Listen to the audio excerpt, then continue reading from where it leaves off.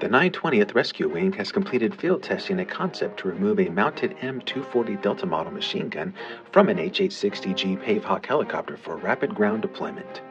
On September 19th, the 943rd Security Forces Squadron field tested the M240 Delta model on a M192 tripod mount. The tripod mount is compact, collapsible, and has a quick mounting and dismounting system.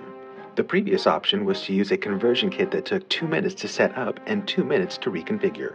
In 2022, the 943rd Rescue Group developed a concept in which two M240 Delta model machine guns could be mounted on one yoke and one set at each door of the HH-60G Pave Hawk, increasing the firepower by up to 4 additional mounted weapons. This is a first for Air Force Rescue. The entire concept for mounting and rapid ground deployment was created by several squadrons, including the 305th Rescue Squadron, 306th Rescue Squadron, 943rd Maintenance Squadron, and 943rd Security Forces Squadron.